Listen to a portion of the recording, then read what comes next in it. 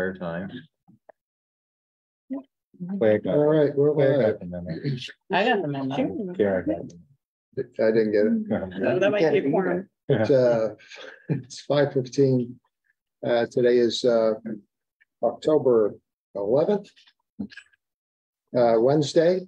This is a scheduled city council workshop. Around the table, we have Councilor Sprague, Councilor Davitt, Councilor Pelletier, Councilor Leonard, Councilor Thunville, Councilor Yakabaga, myself, Councilor Fournier, and we are joined by City Manager Deb Roy.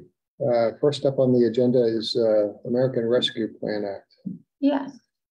So the first item on tonight's agenda is just kind of the update from Health Equity Alliance from our last ACRA meeting. There were a few questions asked for follow-up. There was a request as to there were some questions raised regarding the stability of future funding.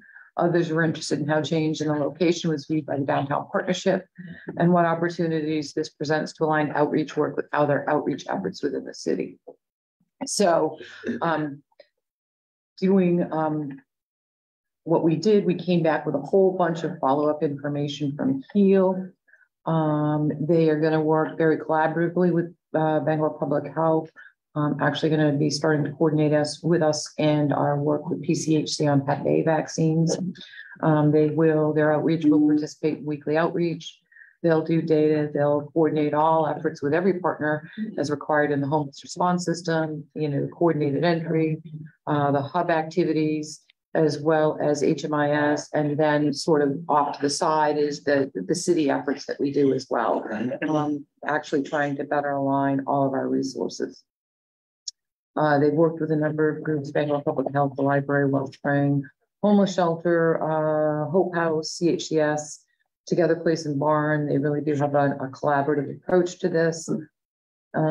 Funding, they actually went through a technical assistance process and strategic plan a couple of years ago regarding revenue models. The assistance training and support, design support they received is the backbone of the proposed ongoing funding model. For the resource center, this assistance was not grant funded, carried a fee of $50,000 and a trip to Texas to learn firsthand weekly support via Zoom to assist HEAL setting up infrastructure and feedback on the design. They've also over the summer been doing some supplementary technical support through the Rural Health Redesign Center and with Josh Miller. Looks like he was previously involved in the opioid technical assistance. The deliverables included providing a guide on best practice, operational policies and procedures for opening and running a culturally competent testing and treatment program. They are confident that they've done the prep work necessary, that their financial forecasts are appropriate and stable, and that the 340B funding will provide a sustainable financial revenue stream for them to continue the work beyond the expiration of the ARPA funds. We did include a statement from the Downtown Bangor Partnership. They were pleased that the Resource Center and have always supported the efforts of what's being proposed by HEAL.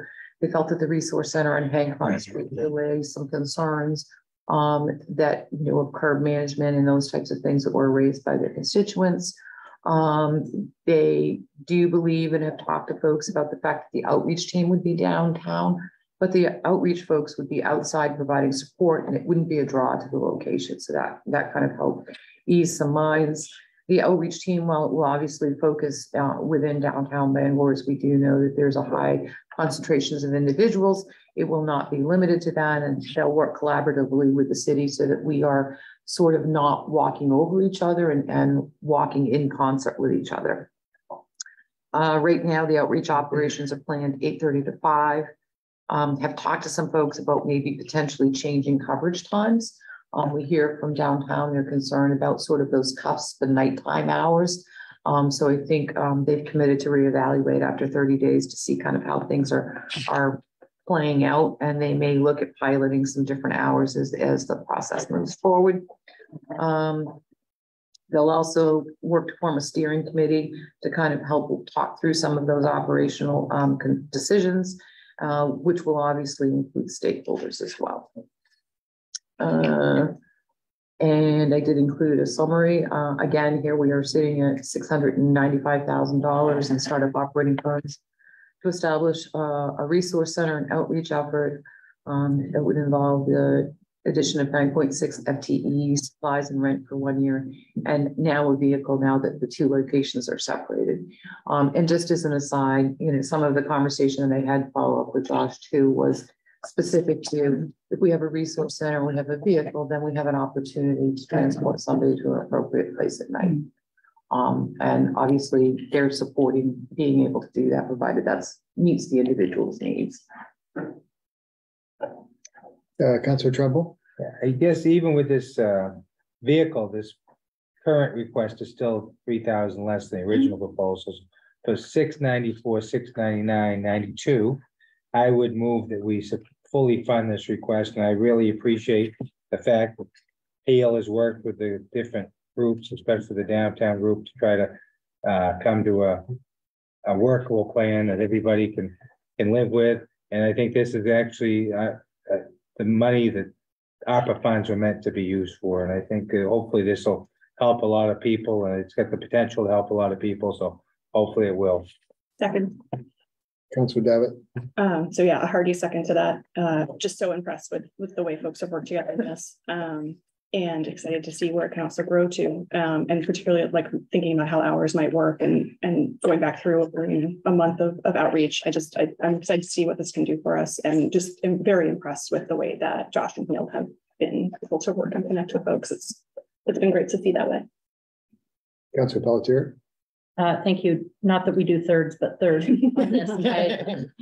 I'm also really impressed with the way that Heal has built bridges with other organizations and has thoughtfully listened to all of the stakeholders in this process. I think it means that when this program begins, that they're going to have a ton of community support. And this is what we envisioned when we were asking organizations to come to us with proposals, is that they would do this kind of networking, bridge building, collaborative approach. So very excited about this.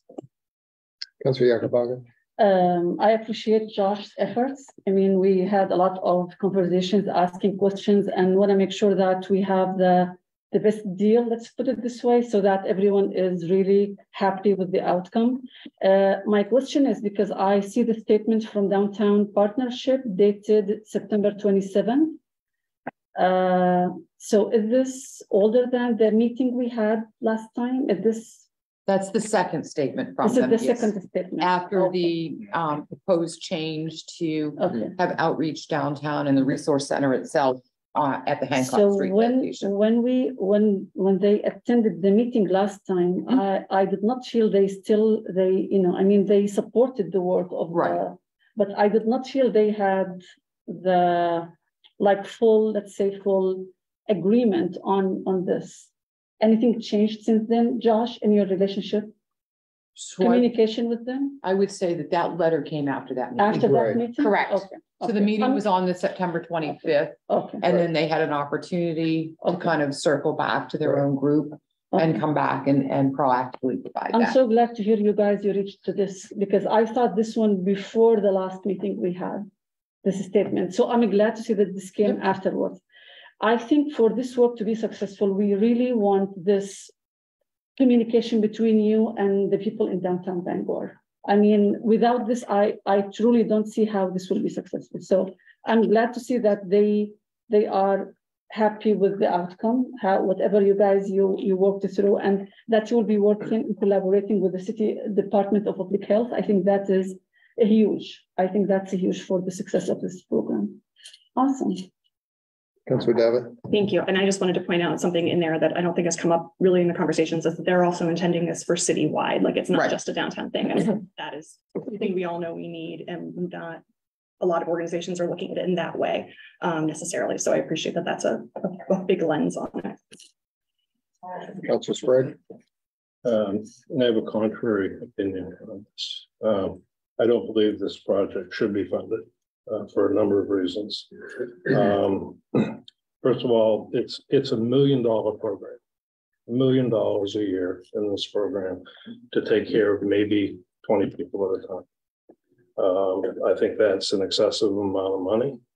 I think the money that we're being asked to provide it is to ramp up operating expenses to a program that I do not believe will be ultimately sustainable just by getting some additional compensation from Medicaid, which is a small amount, and $500,000 a year from selling drugs at inflated prices.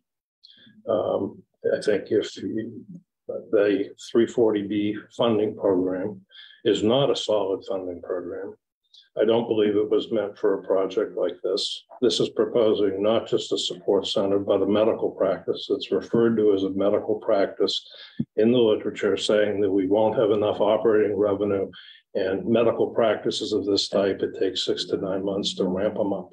So I don't believe I don't really want to fund that type of practice.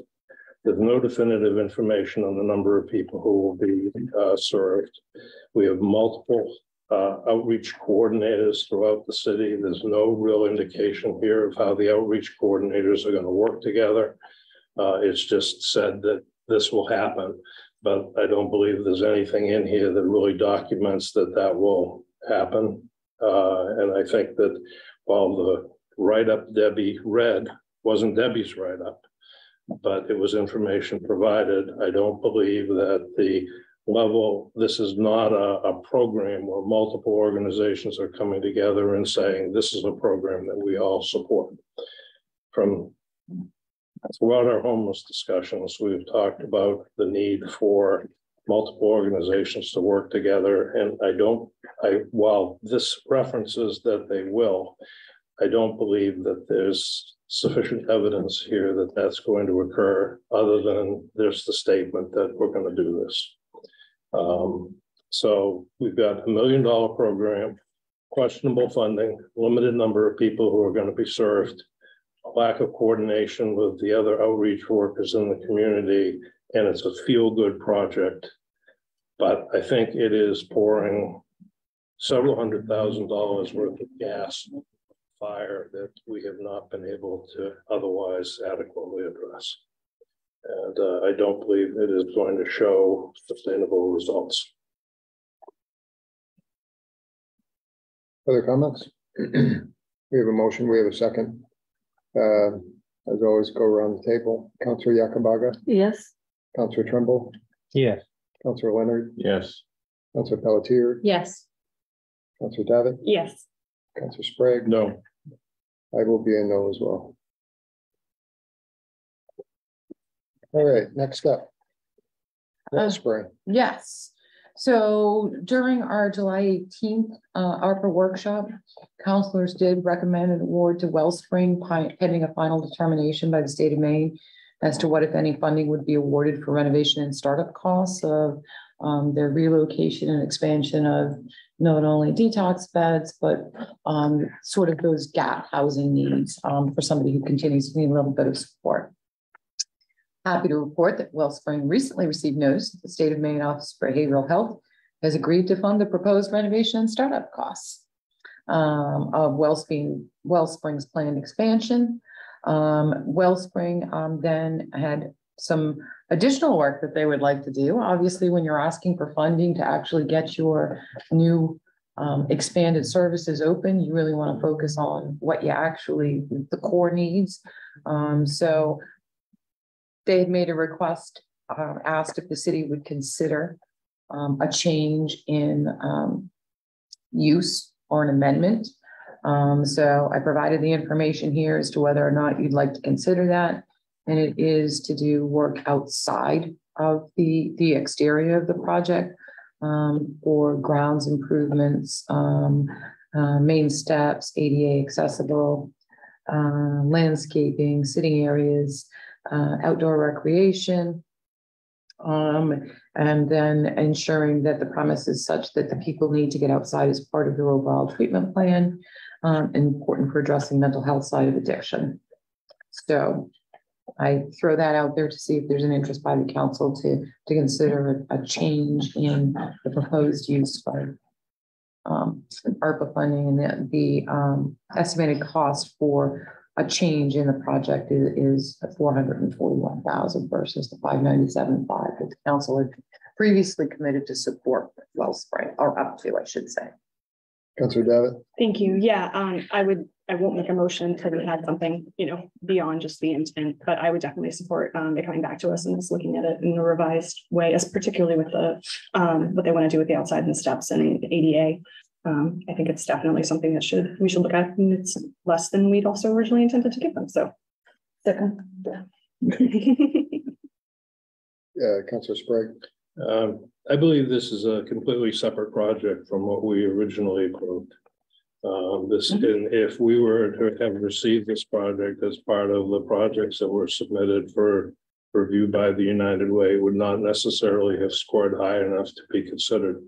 So I think it's unfair to any of other applicants to see us reviewing a separate project now for something that was not originally requested. This, albeit complementary to what we had approved before, but it wasn't, this is not for what we were asked to approve. And thus, I don't think that it should be considered unless we have additional funds left over and we open up the process to other applicants that can in fact compete against this proposal to see which project has the greatest merit for this $400,000 worth of funds. This wasn't what the original project was meant to do. Other comments, Councilor Trump? Clarification from me, I guess. So is this the same project? It's the same location. Right, and our funding was to buy the building before, but now It they was to want to renovate the whole building. Right, now they want Interior. exterior work. Yeah, right. Okay, so it's in the same location, and it's not a Bangor location, right? It is not. Okay, well, we knew that before anyway, so, but it's gonna benefit a lot of Bangor people. I mean, I understand what Council Sprague's saying, but I think it's not like it's a completely different, it's the same project, we're just funding a different part of the project, so I think I would still be supportive of it without going back to square one. Other comments? I would certainly be supportive of the request. But to the same degree as what Councilor Trumbull just said, I think it makes a lot of sense. And I think it would have scored probably just as well. So what we're doing here is really kind of cleaning up the outside, putting in ADA, making sure it's compliant. Councilor Sprague. I just add, I think this is for me, it's an issue of fairness to other applicants and other people who have additional needs. What was originally proposed was fully funded. The state funded it. It wasn't what we were asked to fund. And I think we're being asked for an additional project. Granted, it's on the same site, and granted, it's related to the same business, but it's not what we were asked to originally fund. And I think it is unfair to other organizations that might have needs to simply say, well, gee, we gave them the money the first time around and they got funded, so let's let them spend it on other things. I don't think it's an appropriate process. Other thoughts? I didn't see a motion. I didn't hear a motion. You said you might. Well, my wanted motion. to hear everything. Yeah, I mean, I think I would say, I would support it. I do think it would be good if we had a actual, where their budget came from to give this new estimated total, that kind of piece. But I'm happy to make a motion just on this intent. But my thought was that we need to ask them just to give us something built out to show that. But I would, overall, I support it. I just. I have a question, please. Yes. So the estimated cost is 441. The original application was for 597 and $500. So the 441, is it in addition to the 500? No, instead of. So it's even less. So how come it's less than the original application? It's not the same thing. It's not this. They got state funding for the original plan. So the original application was to do the interior work. Yes. I The remember state that. has agreed to fund all of that. Mhm, mhm. So their suggestion was if the state's agreeing to fund all of that, do we have an opportunity to address the exterior? I see, yeah. And that was the request. Yeah, I don't have any issue with that. I think every aspect of this project is gonna help in recovery. This is how I see it. Outdoor, I mean, the intention was to support this project, and I don't see this as a separate one from the original one, even though it's not the same one. This is how I see it. Happy to accept a motion. I would move that we fully fund the new request at $440,540. Do you want to make it subject to getting that additional information or not? Yeah, no, it's fair. I just didn't know how other, subject. Okay. to- I mean, could you be subject to the city manager approving? It doesn't have to come back to us. Yeah, The city that would- manager's I okay think with that's it, fine. you know, And then it would come back Yeah. to us at full council. if there's, Yeah. if there's a discrepancy. can do come it back under- to us, yeah. I do have a full breakdown of the budget. Second, Second, yeah, thank you. I was like, I can second you right now. We have a motion, we have a second. Any other questions, comments? We'll do another roll call.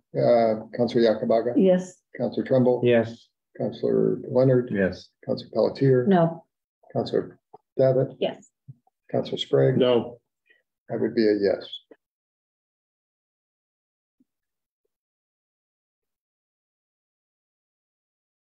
All right. All right, next up. So we were getting ready for, whoop, you skipped one. No. Next up, we have the discussion on council operating. Oh, I'm sorry. Yeah, you I skipped did ahead. skip, yeah. Okay. So as we were preparing for year end, we realized we'd never done the appropriation resolve. Because unlike most grants that you actually apply for, this one just showed up. So just trying to clean all of that up for first reading and get it wrapped up with this council. So that is the resolve. I also included a funding status update. So I included sort of the same outline that we've been looking at, but trying to get to better, more refined information as it looks at by how the money has been, that details all of the applications that we've received versus the applications that had been reviewed. And I'm going to tell you that first page, I skipped a line, so it's really 41 in total. The amount requested that the council has reviewed is just under 25.3 million. So far, you have awarded 16.3 million. You just awarded another 694,000, but we also have 100,000 coming back from the Wellspring, or 150,000 coming back. We still have sort of the broadband discussion and the public restrooms. We actually have found some kind of unique things that Portland did. And the cost is about $30,000 a unit. So we've got some staff working on that. So I didn't want you to think that had gone by the wayside. We had a number of items that we hadn't funded. So I tried to break it out a couple of different ways. I broke it out by how the applications came through, whether it was applications received by the city, the partnership with Penobscot County, the broadband priority that we had started, and then the government services area. And then on the next page, I did another further breakdown that identified the applications received and reviewed by area of emphasis, and trying to tie a dollar amount to each one of those as well. And then for each of those awarded amounts below, if it isn't clear what that is for, the detail is broken out as to which items have been funded. Thank you for providing that. Very helpful. So this Councilor Trumbull. 4.7 million, that would be before tonight's vote. You have 4.7 is what we didn't unallocated, fund it. right, but so that's before we. put Correct. These votes tonight. Correct. So what would we vote on tonight? 1.5? No, 1.3? No, so 694 minus 150, so you're at about 540. Yeah. And then, when you say 4.7, I'm getting a little concerned when you're talking. Unallocated, uncommitted balance, Oh, okay. I'm that- trying to figure out which page you're on. like the first Yes. page. The 4.7, and Yeah. that does not include the potential for broadband. Right. Yeah. Okay. Yep. Other questions? Great. And then I guess it was sort of the next steps, just. I'm sorry, Councilor Pelletier. Thank you. My questions are going to be on the homelessness, housing staff and grant writer. When are we posting? What is the status of those positions? So HR is giving HR some grant manager positions to do. So they are working on that job description. The housing position, I think with the recent changes that we're all looking to implement as it relates to a rental licensure registry, a short-term rental, the need to gather data. I think we've now got the pieces together to have a complete position. So Ian Krieg and I were talking about that earlier as we were looking to build out the housing FAQ and talking about how we're going to sort of use it as a bridge between community and economic development and code. And potentially that's the place where if an individual has a concern about the housing application fees, is that's the point of entry for that. That is also the ability to manage the vacant and placarded property more effectively because we are asking an existing staff to continue to add. So our thought is we're going to combine those pieces to have a more complete housing position that's full. The homeless position, we're still sort of trying to figure out what it should look like to be the most effective. I've got individuals who were struggling with outreach. We are struggling with data. We need more housing navigation services. So we're trying to work within not only our own group, but with the other groups to say, what else do you need? I think what we've done is we've started the conversation and we are looking to hopefully wind down sort of the really focused effort on out behind Hope House and say, what are we going to be able to do, sustain our efforts going forward and what do they look like? And I've had conversations with both the CEO of PCHC as well as CHCS. And it's not to go off script too far, but this was in manager updates. Interestingly enough, last week or 2 weeks ago, it was last week while I was on vacation, I was out of the office, received a notice that representatives of both Bangor and Portland have now been invited to participate in weekly meetings with all of the HUD-TA efforts that are underway in Maine. So it is not Bangor, we've kind of completed our HUD-TA. Portland's in the middle of their HUD-TA, but there are also some initiatives at the state level related to HUD-TA. So for once, we're going to have all of the parties having one conversation, which is going to be a huge win, I think, because I think that it isn't always clear that the continuum of care is focused here. The state agencies, whether it's MISHA or DHHS, they have their areas.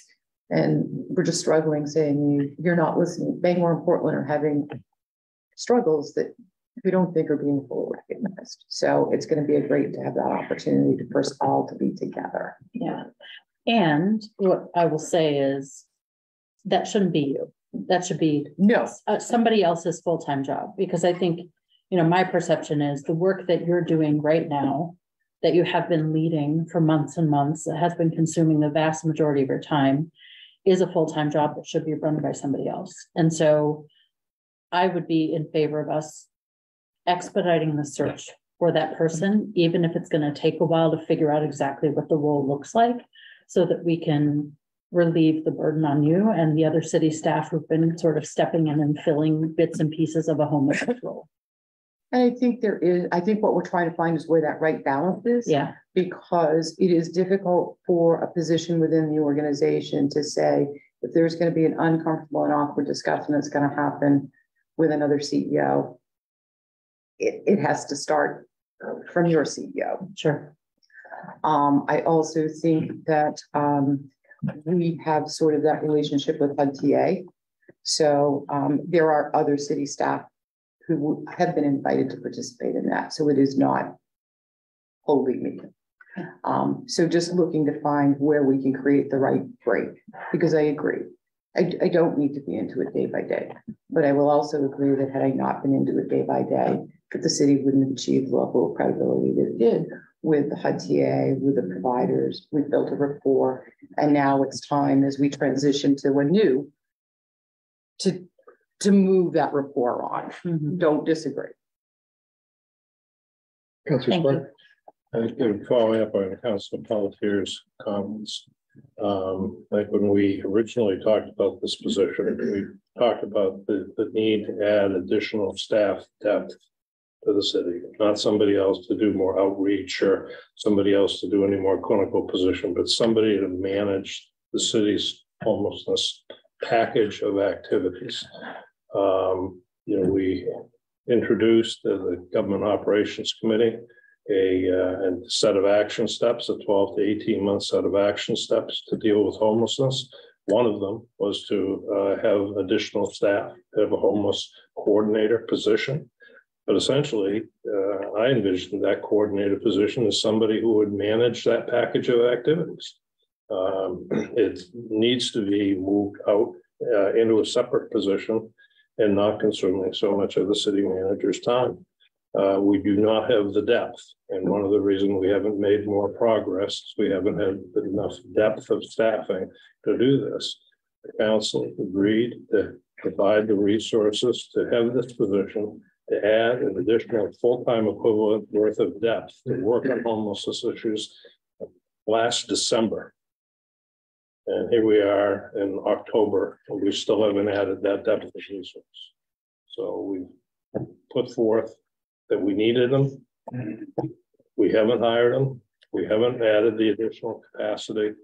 We have a draft plan that needs to be managed, and we don't have the depth of resource to be able to complete that management. So I think it's time that we saw our action on this item and that it was no longer deferred. Other comments? Second. All right. I don't think there was a motion. No, but I That was want to just ask another comments. question about the housing position. Are we adding additional depth of staffing to work on housing issues? Yes. And so we're going to have another person, Yes. FTE's worth of housing. Yes. Okay.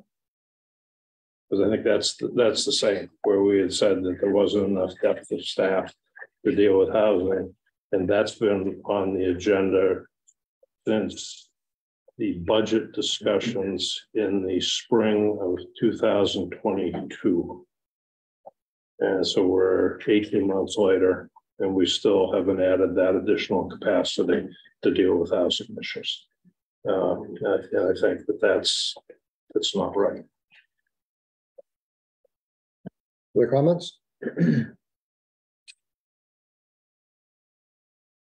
I guess for further elaboration, I think the state has a goal of what was it, like 84,000 homes need to be completed by 2035. We're gonna just keeping it real. Bangor is the second largest municipality in the state. We have to be leaders in that fight as well, and so that also has to be a major priority of the city to be a leader, not just for Penobscot County, but also just for central northern Maine. I would argue the entire state as well. In my opinion, I think we got a really good initiative and start, but we have a long road to go. And yeah, thank you.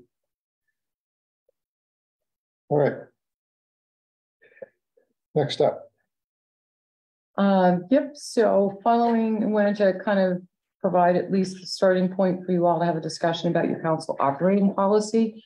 And when I looked around at different examples, a lot of the examples are very, oops, sorry. Councilor Davitt. Sorry, I just didn't know if we were going to talk about the Oh, next steps. yes. Things. Sorry. Yeah, we got, yes. So with the balance of funds, did you want to consider revisiting applications? Did you want to look for identified areas to consider allocating additional funding to? One of the questions raised is if at the end we didn't feel we had put enough money into a bucket, would we want to look at adding money to a bucket specifically and doing maybe a different targeted outreach? There's been conversations about revolving loan funds. The conversation was about essential worker pay. Were there other government services or wage opportunities or a combination thereof? And other governmental services, I just need to throw out last week's infrastructure committee meeting where we talked about sidewalk plows. There was 4 or 5 committee members present, all of whom expressed support for allocating, if there was money available, $400,000 for sidewalk plows. If that is something that you all wanted to discuss and move ahead right now, that would be helpful because winter is coming. Councilor Davitt? Yeah, I would, it did seem like there was consensus last week, but I would make a motion that we use $400,000 of ARPA money to fund purchasing new sidewalk paths. Second. We have a motion. We have a second. Questions, comments? Councilor Tremble? I'm not feeling either way. Just how does that fall into the cycle of buying sidewalk plows and what's gonna affect when the life of these sidewalk plows runs out? I mean, this seems like an odd use of ARPA money for So- sidewalk plows. Right, so this was really just to expand fleet, so that How many do we have now? 4? 5, 5? correct, because, but they're that's, subject to breakdown. Right. Because of barriers in the sidewalk and debris that they run into. And the thought is that if we could expand to 7, that we had a much better chance of having 5 running. All of it's fine. So it's meant to create a spare pool, if you will, that gives this motor pool and the fleet services staff time to make the necessary repairs to bring items back on. The one Are we unit that we buying had, snow blower plows or blade plows? The blade plows don't seem to be that effective in Bangor. Are we buying snow blowers or blades? It was, Do we know? snow blowers. yeah. Okay. Snow I blowers. think Aaron had a really good memo for last week's that, because at one point we only had 1 of 5 plows operating last year. Correct. And he did say that even if we had all 7 running, he does have staff to run all 7 at the same time, so. And I guess I just. I think yeah. I support that because it means we won't have a very bad winter if we buy these plows. No, I'm not saying, no, we can't get them all. Oh, we this can't get them winter. in time? Can't get both, but we likely can get one. Right. Yeah, Councilor Iacono? like my personal opinion here, if we can, I mean, after dedicating some money for the snow plowing, I'm thinking about maybe visiting some of the applications that were dismissed regarding maybe mental health, essential workers, and childcare. I don't know. I feel it's worth it to visit some of the like those 3 areas. I don't know what other councillors think. Councilor Sprague? I'd support the request for the snowplows. I think it's compatible with a lot of planning that Aaron has done to prioritize the routes and largely built off prioritizing them around providing better access to the schools. And I think that was a very important piece of what we wanted to accomplish and to address youth. That's one piece. I think I would support that. I think the other piece is a different discussion. So I'd like to defer that until after we vote on the first one and then come back to what Councilor Yacobara has said, if we can do that.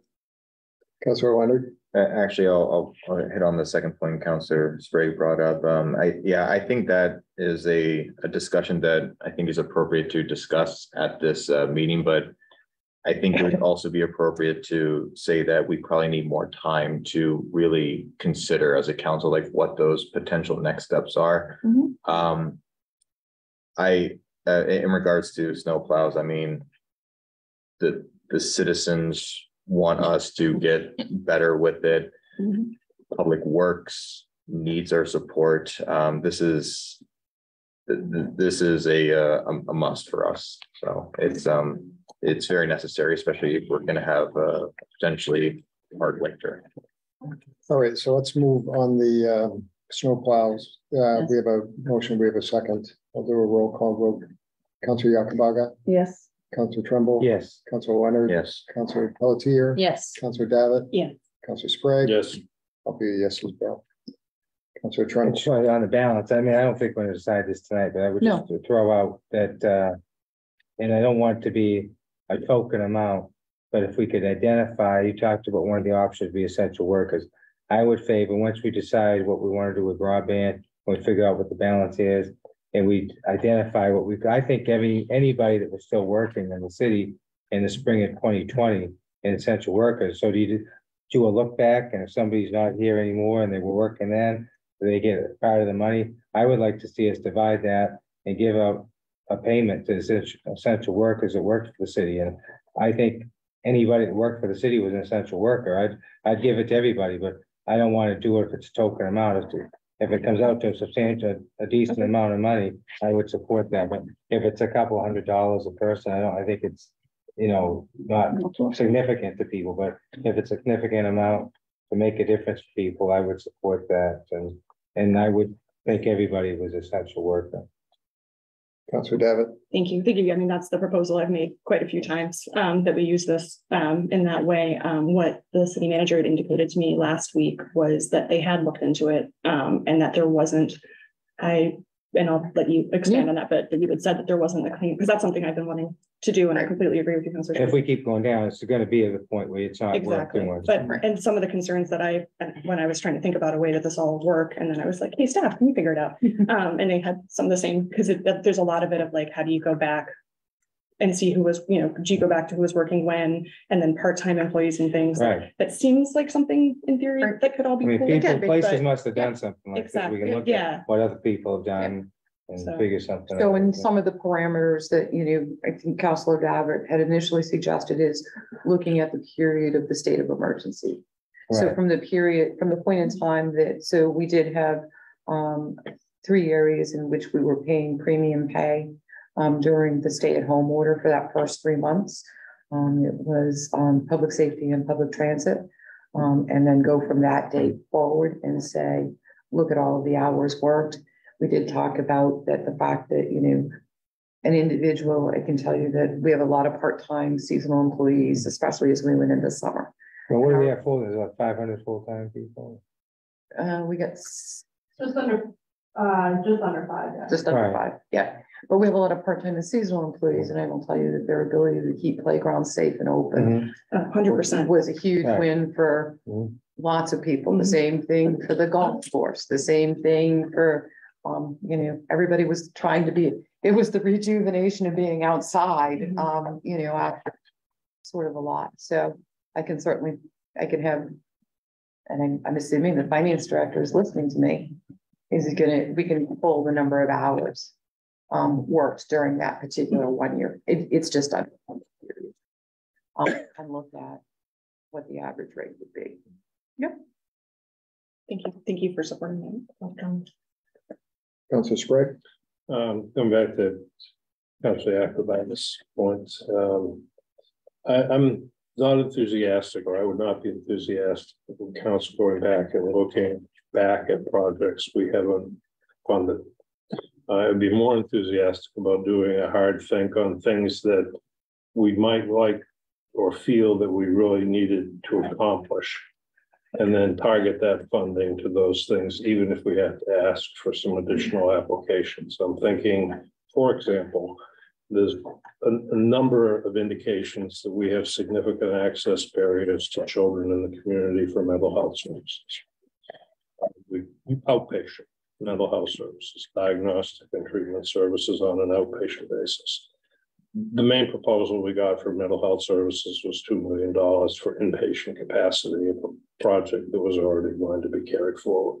But I think we could go back and say, we've got some additional money. We don't feel we've made enough of an impact on outpatient access for children for mental health services. And we would entertain ideas for how that could be improved and target the funding to something like that, where we know that there is a specific gap.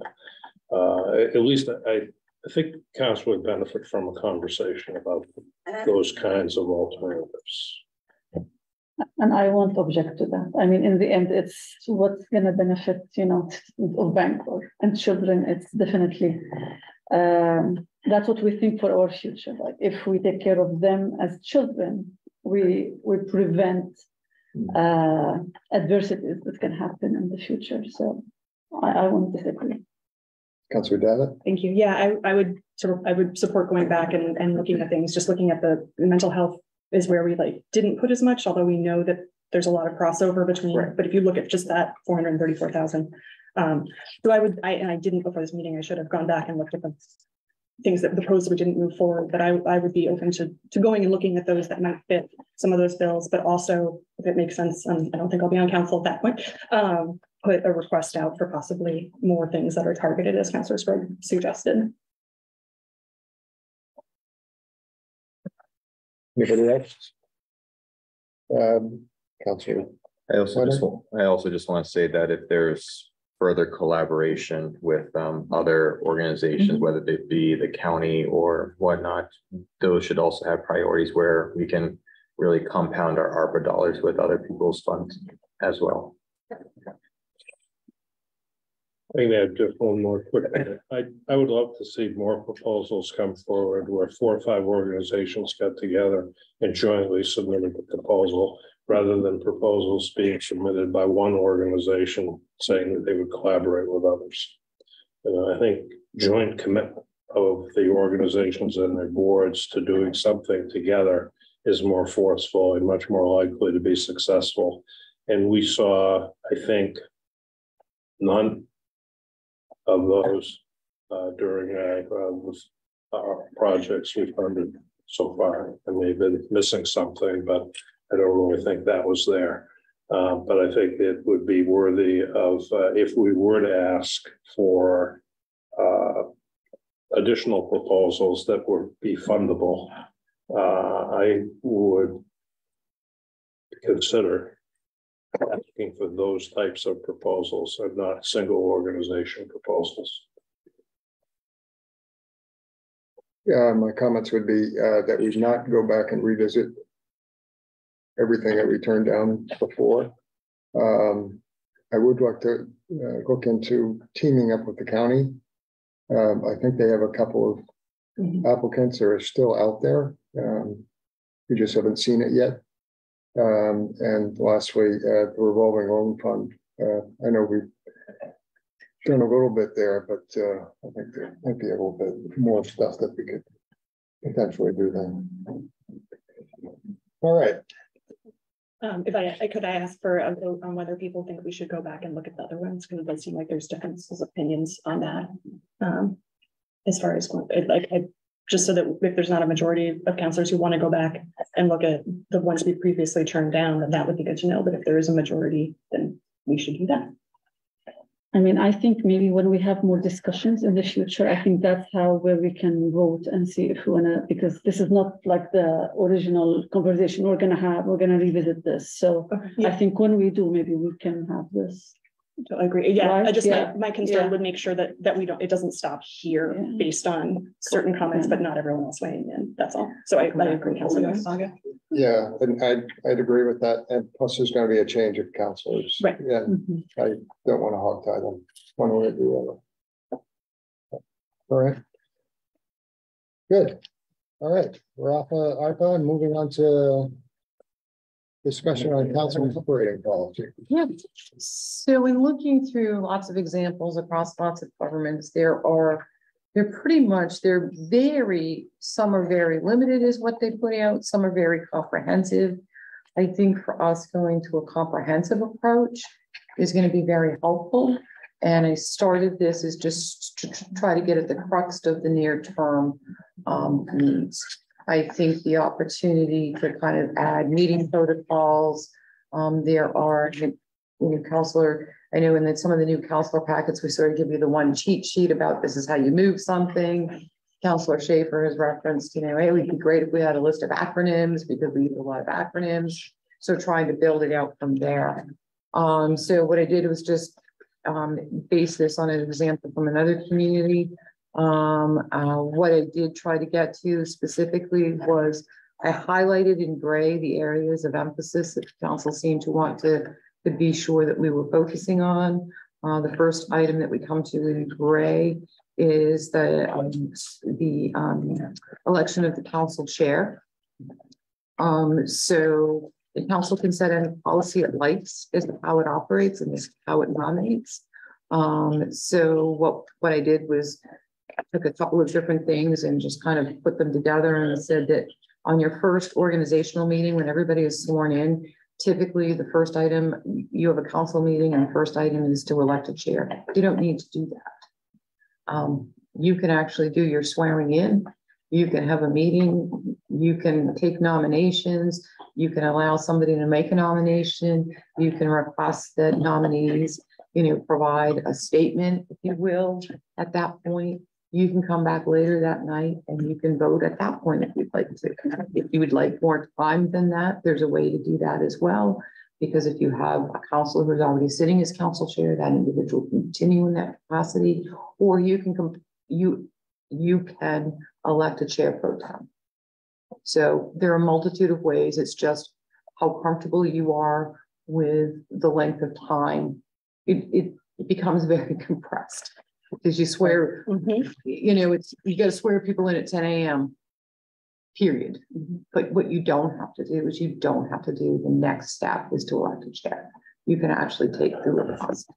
I tried to highlight some considerations when you're considering a chair. The city clerk can take the role, they can call the vote later on. So I just throw that out there as a starting point. Councilor Davitt. Thank you. Thank you for doing this. I know it's something a lot of us have been talking about for a long time.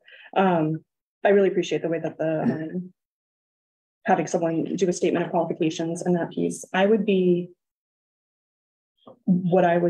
think like to see, and obviously want to hear from everybody else, would be, not having to elect a chair at that 10 a.m. meeting. Right. Swear people in, do the discussion piece, then people have time to think about it. We know people will be talking to each other ahead of time anyway, as well, but to get that information and have the public be able to see it. That way, if there's folks who want to contact us and say, hey, I would like it if you supported so-and-so for chair. That's always helpful too. Because right now the public has really very little role in it unless there's like behind the scenes discussions. And then to have that election happen that night, so that because the council chair appoints the committee members and so much of the other business would come out of that. And I'd personally rather have that come from whoever was fully elected rather than a pro tem. Because at that point, you're also, if you're waiting for the next full council, that means we lose a week of committee meetings, or everyone's temporarily put to their chairs of the committees, and that could change later. Like, I don't know. Anyway, nominations, everything, 10 a.m. People talk about why they should do it. And then that evening have the vote. Councilor Sprague. I think the selection of the council chair is inseparable from the role definition. And one of the things we talked about in June, and it's unfortunate that it's taken so long to get back to this, one of the major points of discussion in June was the concept of leadership.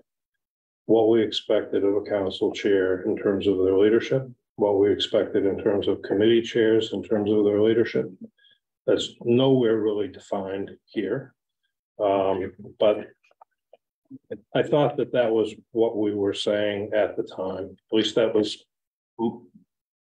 my opinion at that point, was that the leadership discussion was critical. What does a council chair do in terms of providing leadership? What does the council expect of their leader?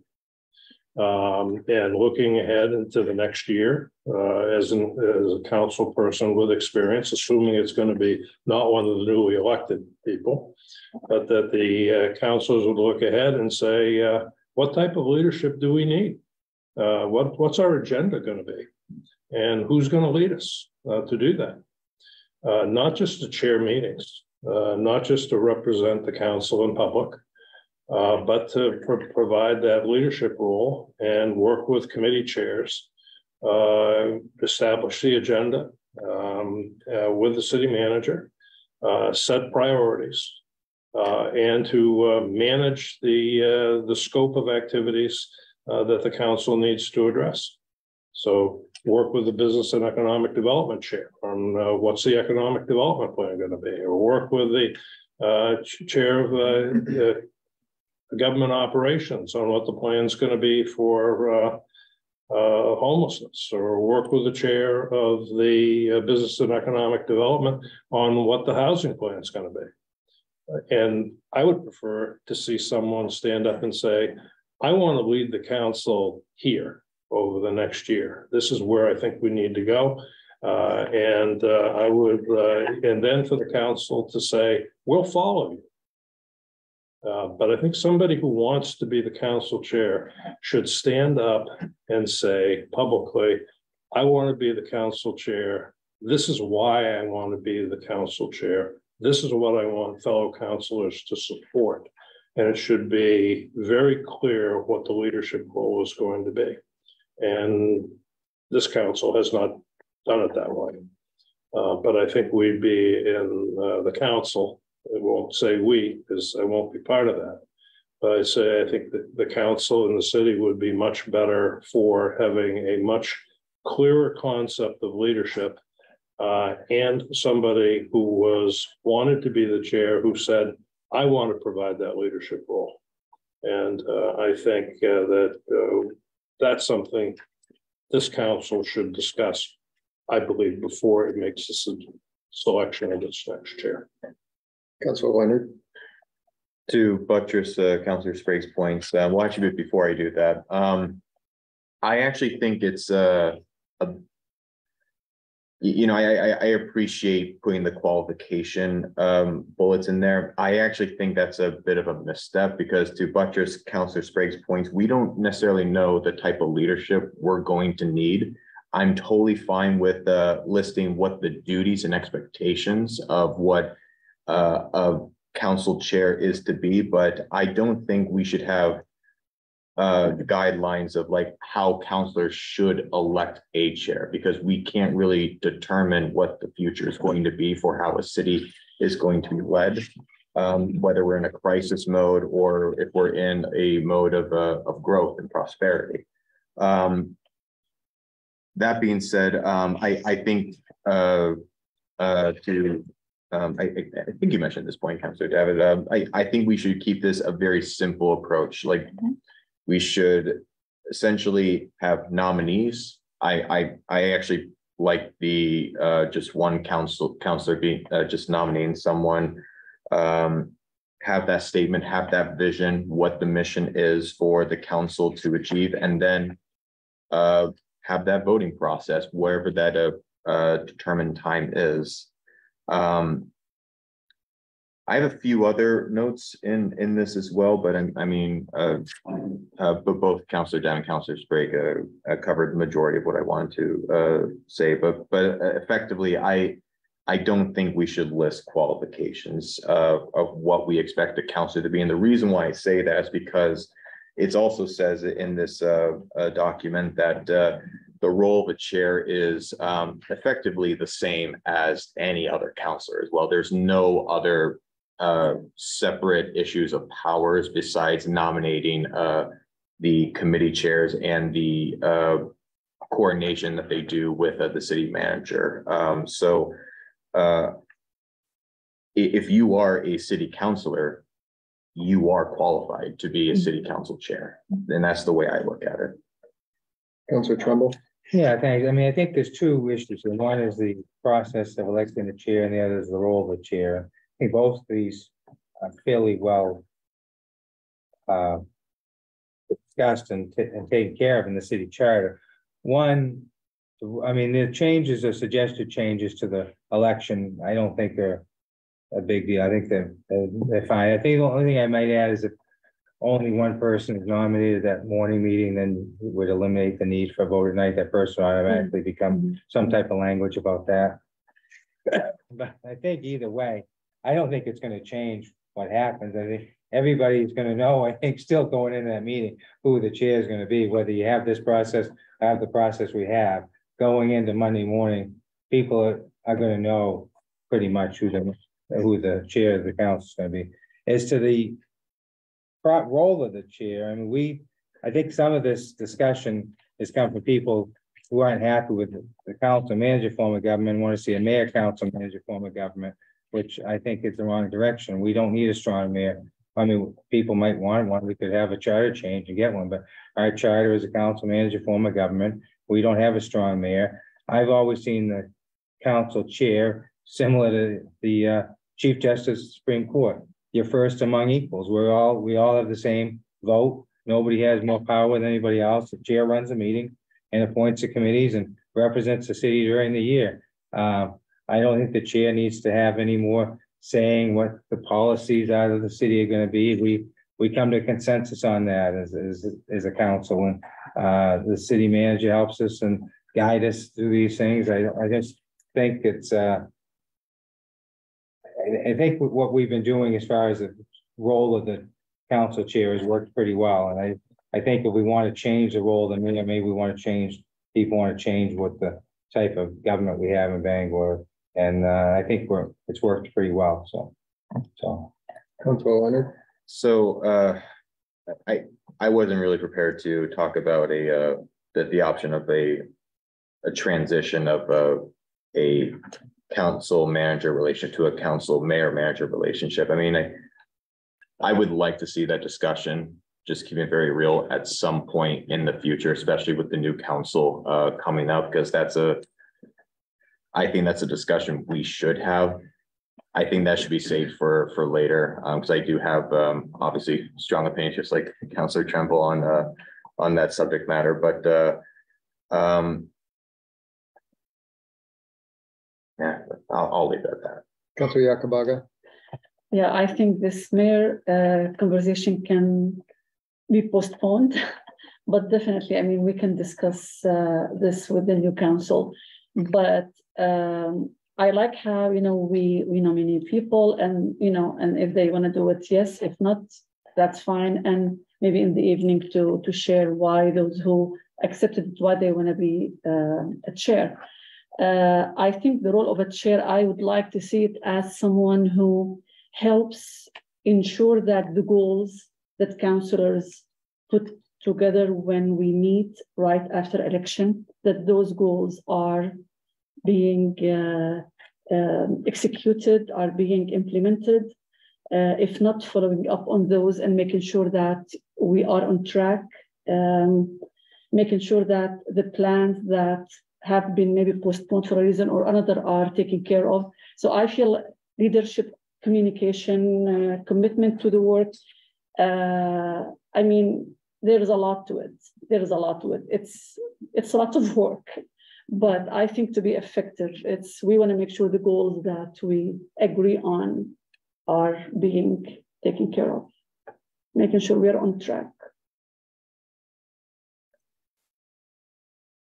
Dr. Davitt? Thank you. Yeah, I would just add to that, to what Councilor Yakabaga said. And again, I don't know that we need, to Councilor Leonard's point, as far as listing, in it kind of thing, although I do think that's helpful as a context. For me, one of the pieces, and it was something I thought a lot about when I was chair and didn't always do great, is that I do think it's a responsibility of the chair to communicate effectively, but because they're the one meeting with the city manager, to make sure all of the councilors have the same information, even if it requires individual phone calls ahead of a meeting like that, which is completely ethical, appropriate communication, to be clear, and making sure that everyone is on the same page that way. I think that is a role of the council chair. I don't know that requires an opening of the ordinance necessarily, but I do think it's something that should be really thought about when someone is chair and how that would work. Dr. Sprague? I'd just add an additional comment to that. I think one of the things the council chair does is appoints the members of the various committees and the people who are chairing those. And I think it's incumbent on the chair to be saying, okay, what do we really expect out of those committees during the next year? What do we expect them to accomplish? What's the agenda that has to be managed by those committees, and who is willing to work on that? I think if we, and that's why in government operations and in BED, we've been putting together a list of issues which are carryover issues, that they're going to be carried over from one year into the next for at least consideration by the new committees. But I think it's up to the council chair working with the city manager to say, okay, how are we going to structure these committees in such a way that we can accomplish what we have to accomplish? Who's going to be good at finance? Who's really going to be good at helping us with economic development? Are they committed to working on those topics? What do we expect the chair to do in terms of managing, working with city staff, the agenda that's that needs to be managed on behalf of the council and committee? I think that should be part of the discussion. And I think that's a key leadership role of a city council chair. when making those appointments, and then subsequently working with the committee chairs throughout the year to make sure the committees are working to task. I think we could do a bit better there. So, Leonard, And I don't know if we're jumping the gun too much, but I did have some comments on committee chairs and whatnot. Are we okay to move on to that topic, or do we still want to discuss the chair at this point? Or is it okay if I just talk go about ahead. Okay, so actually, I think it's really important to set up future committee chairs for success, and the ability to have a document to give to the new committee chair. Hey, this is what was happening last year. This is everything that we encompass. This is our vision statement. This is what we completed. This is what we still have to accomplish from our overall mission statement from the city as well. And the ability to just have that document and being able to give that information en masse to the incoming committee chair that is huge to make sure we set them up for success. But also I think it's important to make sure that as a council, we also groom people to also be in these committee chair positions or even chair positions. You know, I'm not the biggest fan of someone coming into a committee chair or even chair position fairly new, but I recognize that sometimes we don't always have the appropriate agenda or people that are ready to take on those roles. I understand life happens sometimes, and there are things that prevent others from stepping up into these leadership roles. But I would actually like to see before the council chair actually nominates and brings forward who the committee chairs are going to be, councilors who actually want to put a step toward this leadership position to say that, hey, I actually want to do this role, give a list of reasons why, so that it makes it easier for the chair to make a more informed decision on who really wants to do this task in this moment in time right now. Because there might be a year where I'm just going to pick on people that Councilor Yakabaga is really great for government operations, but then maybe she takes a bunch of finance classes and has a new finance degree, and she decides 3 years from now, oh, I actually want to be the finance committee chair at this point. So, but also in regards to the chair themselves, what I would also like to see is whenever there are meetings for these committees, I would like to see the minutes of the previous meetings provided in to be supplied with the new meeting agenda as well, just so that we can have a pretty good idea of what the previous discussion was coming into the next meeting. I also think that the agenda should be adopted at the beginning of each committee meetings, and also if there are any new items that councilors want to bring on to subsequent meetings, that we should create space for them at the end to discuss those items. That way we don't bombard the committee chair last minute with new additional items. Obviously we can't always prevent that from happening, but I think creating a space for that to happen in real time is it will be very helpful for setting up that committee chair for success. I'll stop right there. Right, I know that was a lot. Anybody else? I think this is good start, good conversation. What I'd like to do, especially as it relates to the role of the council chair, is to find a place to have this. Just if you have particular, I just did this as a starting point. It sounds to me that most folks aren't. So while folks do appreciate some of the things to consider, some folks don't. It would be helpful if I had a little bit more. We're looking to Concise. I know, what Councilor Trumbull said, I really think the morning of, I think it'll probably already be decided to a large degree. If it's not, then we can kind of open it up and have those discussions. But, you know, what are your leadership skills? Why do you think this person is going to be better than another person? And we can have those discussions. So what I did here, okay, go ahead. All right. Mhm. As far as the committees go, typically if the council chair has been here for a couple of years anyway, and usually that person would have the knowledge of those individuals to be the various committee chairs, and what would be the best fit. And typically there are conversations that happen to see what would be the good fit. But I don't know if we're really changing too much. Yeah, I mean, I thought there seemed to be agreement on having Right. nominations in the morning and a That's vote where at night. I'm fine with that. Even if it's no, I mean, I guess the only reason you wouldn't have to vote at night is only one nomination. Other than that, you'd have the nominations in the morning, the vote at night. Councilor Davitt? Yes, I reaffirming support for that. And I think I think this is maybe part of why we've had this conversation so many times. It is for me, the idea that everything's decided ahead of time and that's just a matter of fact has been consistently frustrating. And very much that we've always done it this way. And I get that that's often how we've come to the table. But my hope, my overly optimistic idea here would be that when people hear each other speak about it, that is actually a way that it's impacting their decision. And at the very least, you as the chair, even if there's only one person nominated, need to tell the public why you want this role.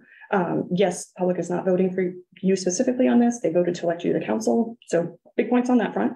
But I think that explanation needs to be made to your fellow councilors, and the public has the right to hear why versus I nominate, whoever, second, unanimous vote, we're done. Like, I don't think that's the way we should be conducting business if we're keep trying to be more and more open to the public on that. So.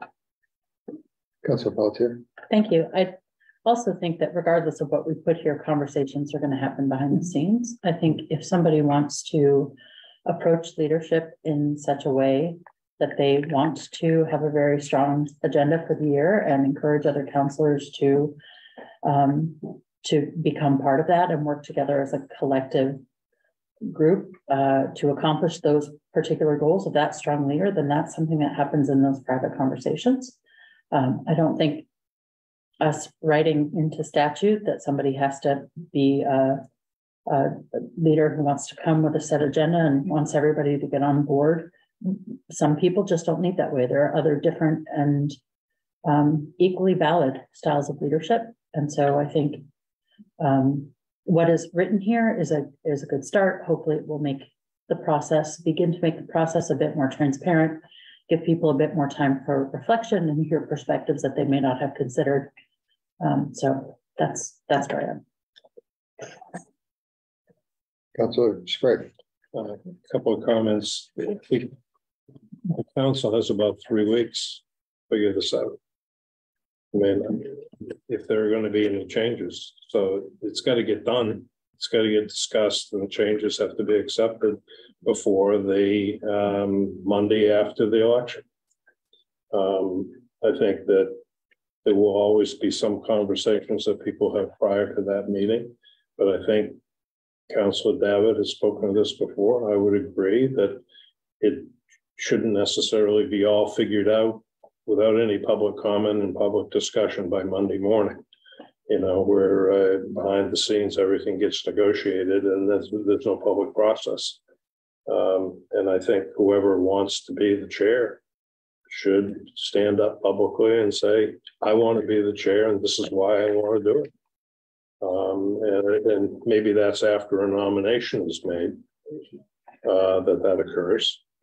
But I don't think it should be like Councilor Davitt just said. I don't think it should be just a nomination and gee, does everybody agree and a vote and, no public discussion or no public statement by the person who's going to be the chair about why they want to do it, what they hope to accomplish and what they feel is important. Councilor Pelletier. That, if I understand what's written in this draft correctly, that is what we're talking about here, giving somebody an opportunity to state publicly why they feel they're qualified to serve as council chair. I still don't think, regardless of what's written here, you're going to prevent people from having conversations prior to that meeting. I also, looking back on personally, the first council chair conversation I was involved in, I don't know that having a gap between 10 a.m. and 6 p.m. or 7:30 p.m. would have changed my vote, or that hearing from other people would have changed my vote. So I'm already pretty sure of what I think will be my approach for this time around. And so while I believe there are lots of valid reasons that we want a chair to stand up publicly and say what they believe and why they want the role, I think this goes far enough in helping to make a change to the process to enable more conversation to be had. Well, actually, I think you got votes last year. You got the 10 o'clock and the 7:50, Right. 30 vote. I was gonna say that first time. Councilor Davitt. So to that very specific part of the vote in the morning, swearing in, hear from people, vote in the evening, unless there's only one person in the morning. What do we need to do to enshrine that? So I can put a council order Okay. together that will lay that out. If folks want more time to kind of digest the larger policy, but that seemed to be the direction that I felt folks were in, and I'm happy to do that. And we'll work out the mechanisms. It's likely that you will have an order on anyway at that 10 a.m. Mm-hmm. And if there's more than one nomination, that procedurally that we will, I'm going to use the wrong term, suspend the meeting in essence and delay the vote until later. But that way, if you only had one nomination, you wanted to move forward at that time, you'd have the opportunity. But if you don't have the item on the agenda, you don't have that opportunity to do that. That makes sense. All right. Manager updates. Pardon. Yeah. I didn't know, I know you'd highlighted a few different things in here. Yeah, so city these were the manager said we could- questions. Yeah, wanted to, if we could go through those. Yep, so the one was about I just tried to add in there, the committee chair will serve as a resource for other members of the committee under the role of the committee chair. Pointing out that the public proceedings, we're back to, it's 3 or more persons. That's what constitutes a public meeting. It does require a public notice. And those were the 3 large takeaways. I also tried to wrap in, we've done some additional sort of clarification on political activities. So I tried to pull all of that. Those weren't gray. They were not. So those are already. So that was a conversation that we'd had in a public council workshop. Okay, so that's already That's what we've been dealing with. And that was the only other thing that was highlighted, which I just wanted to say I appreciated, was that putting the disclosure statements on the city's website. yes. I think maybe a constituent. Oh, had I brought did that miss forward that at some one. point, Thank but you. So I think that is a great step in Yes. terms of transparency. Yep. And that way it's actually maybe a way for us to track it more accurately. I have it in a spreadsheet. Right, yeah.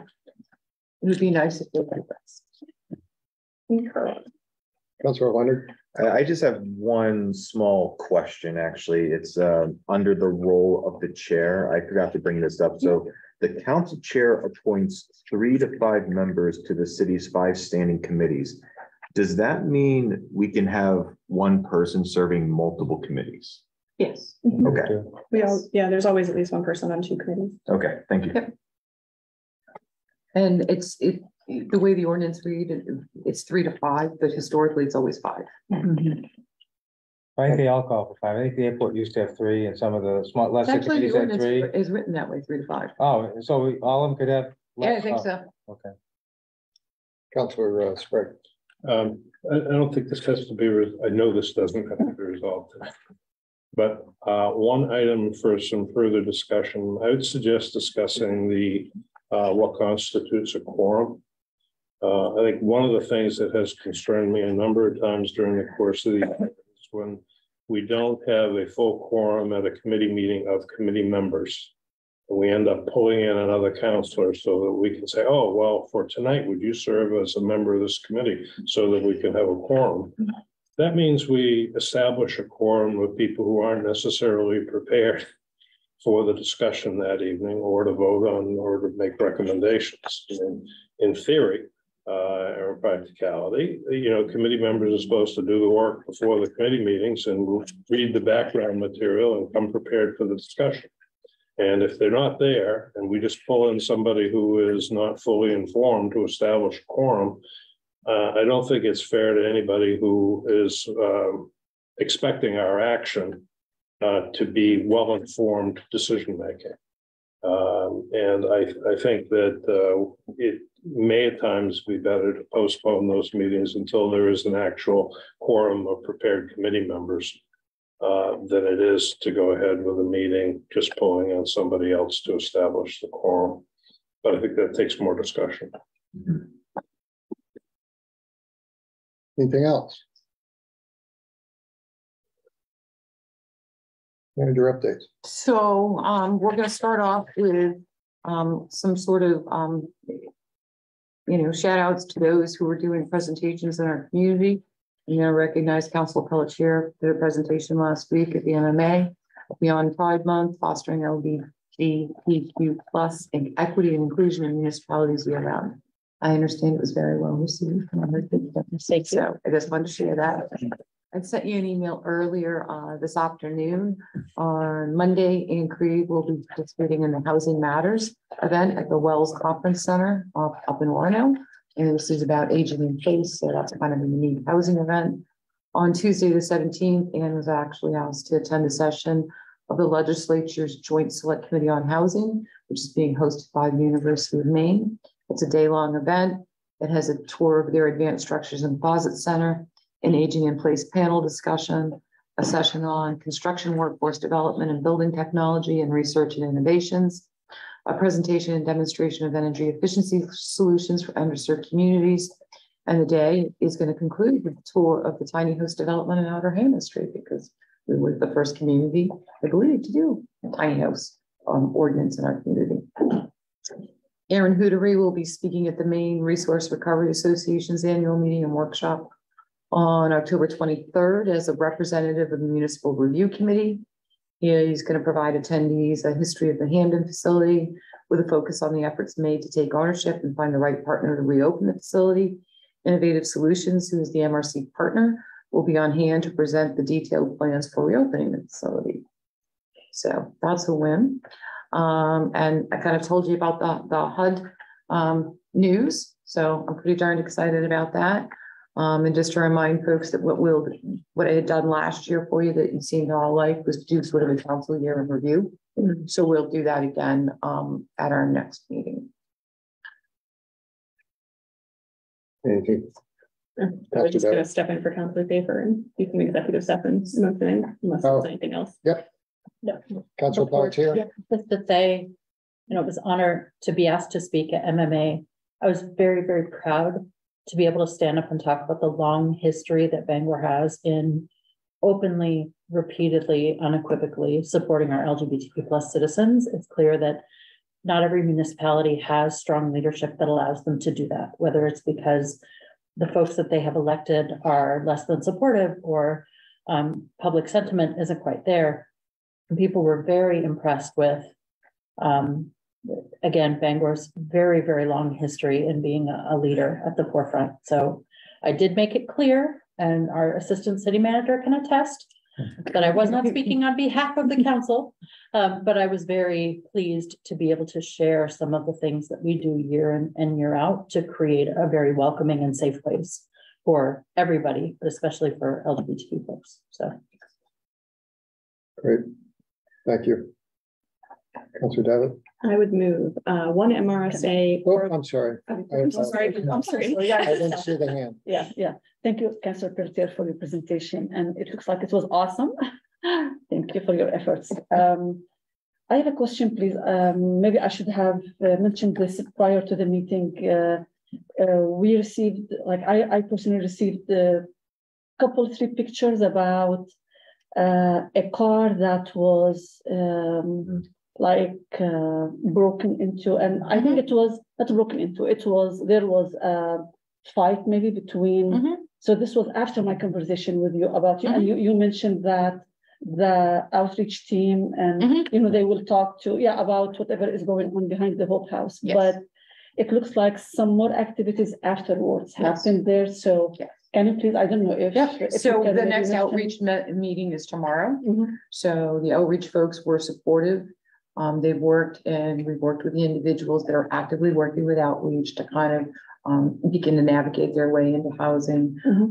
We've talked to them about our desire to want to kind of connect with the individuals who are not engaging with outreach and who are, to your point, yes, it was a fight up there. So there was, I think there are more concerns by especially parents of students who at the attend university. the university there. Yep. And I think we need, to address the escalating violence there in And that area. And the outreach workers are supportive of that, to the point that, there are times, depending on what's been happening, the outreach workers won't go out there alone anymore.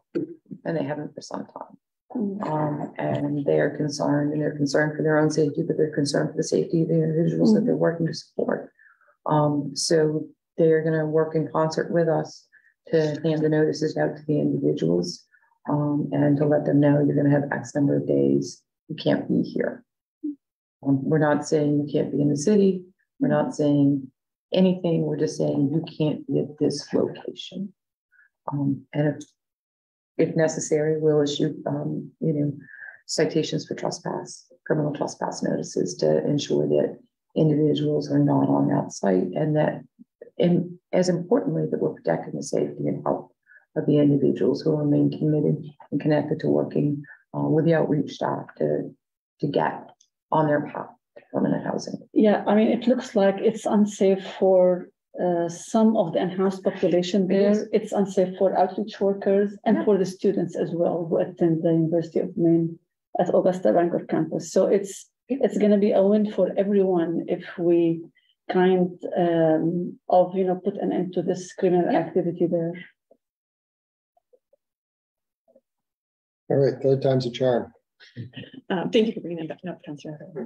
All right, I move executive session 1 MRSA 4056A personnel matter, executive session 1 MRSA 4056C economic development, and executive session 1 MRSA 4056E consultation with city solicitor. Very well done. Is there a second? Second. Roll call vote. Councilor Yakabaga. Yes. Councilor Trumbull. Yes. Councilor Leonard. Yes. Councilor Pelletier. Yes. Councilor Babbitt. Yes. Councilor Sprague. Yes. All right, we'll make it unanimous.